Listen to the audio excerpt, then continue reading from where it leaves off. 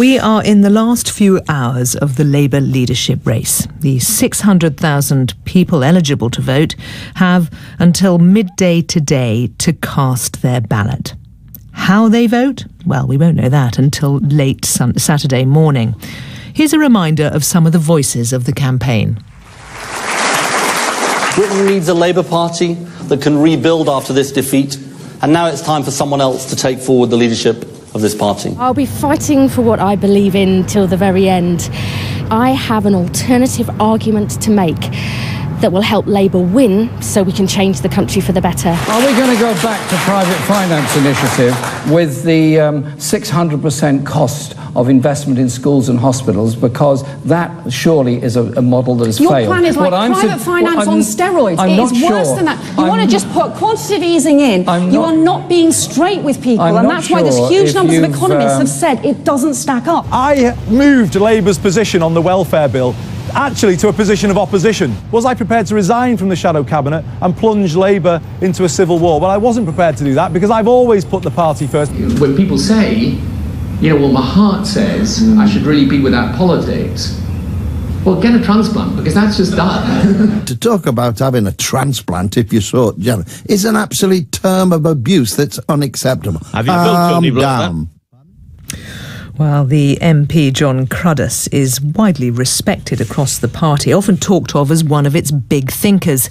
He was Ed Miliband's policy coordinator, although he's expressed his frustration that more of his ideas were not taken up. He was also one of those who nominated Jeremy Corbyn, arguing his inclusion was vital even if he didn't agree with him. When I went to his offices yesterday, I asked who he had voted for.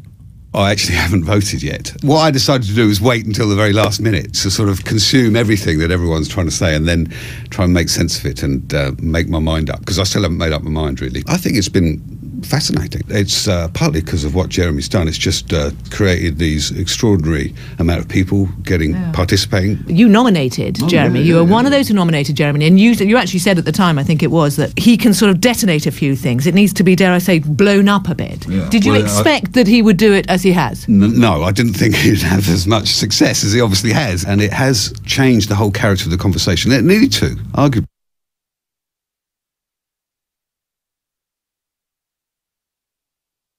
The Labour Party just come out of its worst defeat in its history. It's in the middle of a huge crisis in terms of who it is, what it stands for. He has had an analysis of what happened at the election. We were austerity light, and he's come up with a policy-heavy, very disciplined campaign that has enthused people. He's got people to join. I'll give you an example. My son rings me up at the beginning of the campaign. He says, well, look, I'm rejoining the party. A couple of days later, my mum rings up, says she's joined the party, something she's equivocated over for nearly a decade. They are enthused by something that's been going on in and around Labour, which they have not been for a very long time. And they are all supporting Jeremy Corbyn. My mum definitely is, my son definitely is. But you are not. You nominated him, and in terms of what he said, it's nowhere near the sort of things you normally say. We need to confront the scale of this epic defeat we had. He has one diagnosis and remedy for it. I disagree with a lot of it. I'm enthused by a lot of what's come along with that, but at least it's a live conversation, which are in danger of just sort of slipping into a repeat. I mean, that's partly because of the nature of the resignation, achieved immediately, rather than allowing us to diagnose the nature of the defeat and have competing views about that, and then having a leadership election. You talk about the party being in the death zone, that the defeat was epic in its scale. If Jeremy Corbyn is elected leader, is it out of the death zone? Is it more likely to survive? Could he be elected Prime Minister? No one knows. This is going to be a turbulent period. Here's the thing about Jeremy Corbyn. He is not causing the crisis for the Labour Party. His campaign is symptomatic of the nature of the crisis. He's sort of inhabiting that crisis and diagnosing it, right? And I think that has to be welcomed. Okay, even if he ends up as leader of the party? Yeah, absolutely. Well, that's the nature of the democracy we have. One of his central arguments is an anti-austerity one. Yeah. And the review that you have carried out since the election, the central message was that people voted for the Conservatives because they had an austerity measure policy rather than in spite of it. Jeremy's diagnosis is that Labour is austerity austerity light. Now, that seems to me to be at odds with where the country is. Now, you can disagree with where the country is and try to change it, but we should be able to accept empirically the nature of the electoral outcome. I don't think necessarily he agrees with that, and I would disagree with that, even though I would share the concerns that I'm a bit unhappy about where the country is in terms of their acceptance of a lot of the austerity. And that reflects the failure of Labour to get through its economic message and re-establish its economic bona fides post-2010. Because, let's be clear, you were Ed Miliband's policy chief. So you were sitting in his office responsible for, or at least arguing for, certain policies, the policies of the party. Yeah, absolutely. But I don't think we went nearly enough in using opposition to re-establish the character of the party. Which means what? Because you've been described as sort of on the left of the party, you've been described as a moderniser in the blue Labour, which would suggest the more right of the party. How would you describe your politics? Well, I don't spend a lot of time sort of consumed by that self-identification, really. Look, I don't want the Labour Party to stand for everything I believe in, because arguably it'd never achieve elected office, right? But I want a sense of a contribution and an internal democracy that is courteous of different contributions within the party. That's why I very much welcome. Okay, so if Jeremy Corbyn comes to you after the weekend and says, I'd like you in my shadow cabinet, what do you say to him?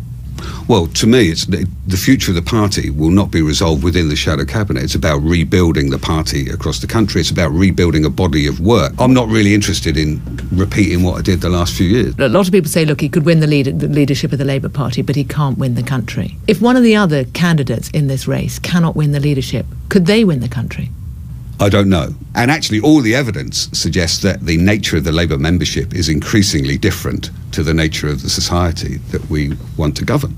And that is difficult in terms of future prospects for the party. And that means at some stage we're going to have to pivot out of this leadership election and confront the realities in the country, which could be quite a salutary experience for us. Given what your polling showed about what has happened to Labour, in a way, Jeremy Corbyn is a reflection of that, a continuation of a trend away from the country. Are you concerned about what might happen to the party if he does win, in terms of what support he would command, whether he can survive as leader? Well, I'm concerned about the future of the Labour Party in total. You know, the problems of the Labour Party do not start and end with Jeremy Corbyn. You know, there is a reflection of deeper, long-term changes in the sort of industrial structure of the country, technological changes, moves towards individual preferences and choice in consumption of public services, all of these things which are at odds with the traditional architecture that built the social democracy that we're associated to. And it means that, you know, we can't guarantee the future of the Labour Party, that we have to go into a fundamental reflection of what we're doing. We have not had much to say since Blair, actually. Jeremy Corbyn's campaign has sort of run towards that crisis. I welcome a lot of the contributions that have come into it, but I'm also disagree with some of the other stuff that comes with it. You know, some of the menace around all that sort of stuff I don't like either. But not least Tony Blair himself. I mean, absolutely. And part of this thing, at some stage, the Labour Party is going to have to rehabilitate Blair and his legacy, and it goes beyond this simple caricature of what he was. I mean, it was a rich, textured political project that had real grip in the country, and that's part of the crisis that is consuming us now, because now he's become some sort of figure to be, you know, demonised. You talk about your various family members who've signed up, enthused by Jeremy Corbyn. Do you think he could do that far more widely? All those people who didn't vote, who haven't voted in years, might think, actually, here's somebody I could vote for. Yeah, I think you'll see a lot of that occur, actually. You know, he's cutting through in ways that I didn't think were imaginable barely weeks away. A few months ago, we were, even though we barely recognised it really, we just had the biggest collision with the electorate that we've had in its history. And it was in dire crisis, and still is. And this might not work. I mean, I'm worried about some of it. I think I'm sort of conflicted by what's going on. What are you most worried about? Well, I'm worried that it might turn into quite a sort of an early 80s tribute act, you know, Trotsky's tribute act, which has the culture around it, which is very hostile to anyone who disagrees. And it could just collapse in front of the electorate. It could do. But I don't think there's any safe ground for Labour anyway, you know, so this is one strategy. It might not work. We'll see. But, I mean, it's incumbent on all of us to try and make the best of what we have over the next few months and years. I mean, it's an obligation as members of the party. Jon Cruddas, thank you very much.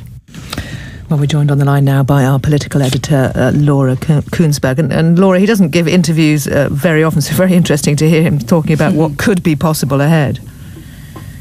Indeed, Sarah, and isn't it extraordinary to hear that Jon Cruddas, seen as one of the really serious thinkers in the Labour movement, saying just as the ballot is almost closing, he still has not made his mind up who to back after months of campaigning.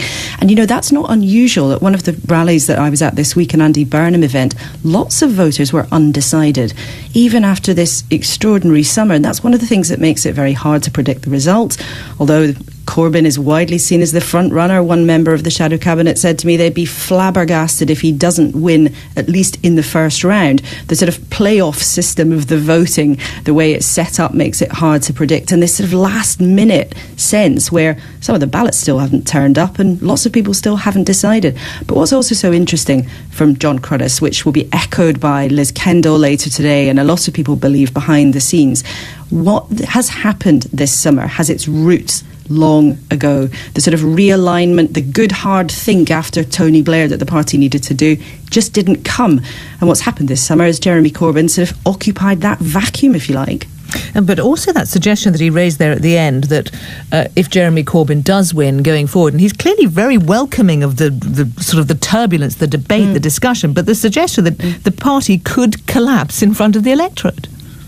Well, yeah, somebody was talking to about this yesterday said to me, you can have good chaos and bad chaos. I think there is a sense that there would be, at the minimum, a lot of turbulence in terms of a Jeremy Corbyn victory. People just do not know exactly what would happen. How would he run the show? I mean, there are his ideas, which are simply, you know, not accepted by the majority of the Parliamentary Labour Party. So there are all sorts of issues, not just about how he runs things at Westminster, but whether or not the Labour Party would find themselves rapidly plunged into the kind of civil war that they had in the 1980s. One senior figure said to me this week, I've seen this movie before and it does not end well. Now, the hope, of course, of Jeremy Corbyn's supporters, they've managed to do quite something extraordinary this summer. They have energised tens of thousands of people in an age when you normally hear politicians bemoaning the fact that people aren't that interested, people don't want to turn up, people don't want to join the memberships. And here we have Labour with 500,000 people, more than 500,000 people taking part in their own party election. Corbyn's campaigners hope, whether or not they turn out to be correct would be quite something else, but they hope he might be able to find that kind of resonance with a new coalition of voters in the country.